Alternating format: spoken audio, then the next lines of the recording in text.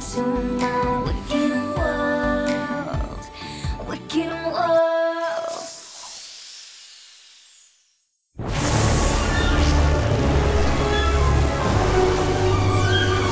Devon, stop!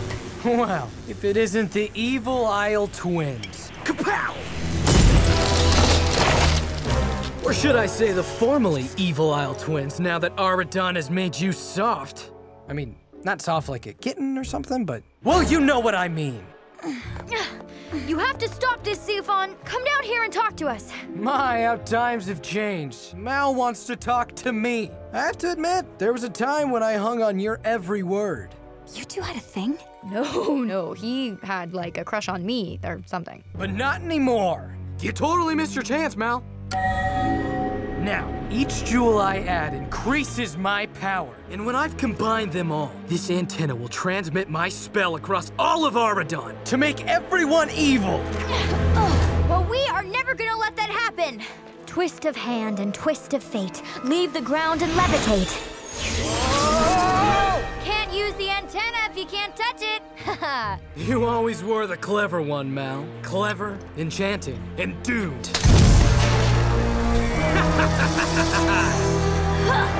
Evie! Try, but you will never harm her, buried under suits of armor.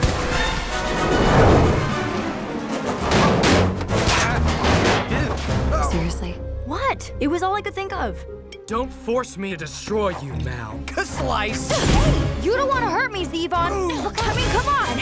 We could trade spells and potions all day, but eventually, Evie and I will win.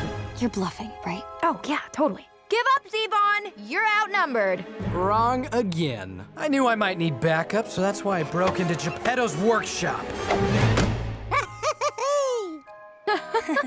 You're gonna stop us with a puppet show? Not quite. Ba-bam!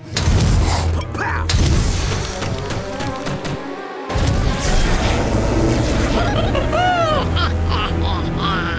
Okay, yeah, I see what you did there. Who's pulling the strings now?